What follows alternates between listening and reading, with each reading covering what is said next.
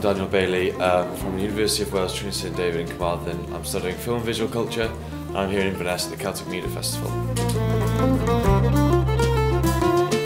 My name's Garfield Lewis. I'm the director at S4C, leading a project at the moment working with the University of Wales, Trinity St David's to develop our new headquarters here in Carmarthen.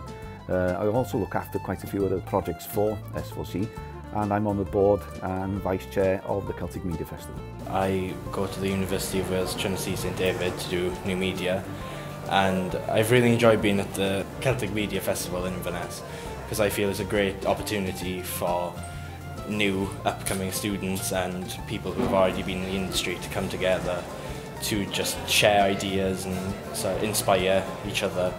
I really think there's a lot of value to the festival as it is, in that it brings the Celtic nations together and producers and companies from the Celtic nations together.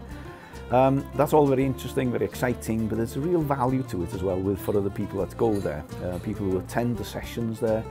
We get people commissioning teams, producers working together as well and really sharing ideas. Some of them are common throughout the Celtic nations and some of them are quite fresh, innovative as well. The best thing I've felt about coming to the Media Festival so far is that everyone comes together, even though we're all from different backgrounds. It's just really good for everyone to like I said, to meet some new people and to just get an insight into what we need to do. The Celtic Media Festival helps our studies because it's real world. These are real people, they're real businesses. It's not all academic, this is what's actually going on, so we get a real insight into how everything works and how these people have got to where they are through whatever means or wherever they've started, and what they've done in university, or if they even haven't been to university, and how they've got to where they are. So it's a real eye-opener.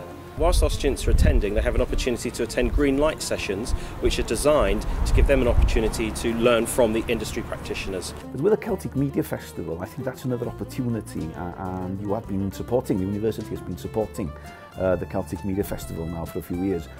That's a huge benefit to the festival itself, that kind of financial support and also quite a physical support as well of having students there.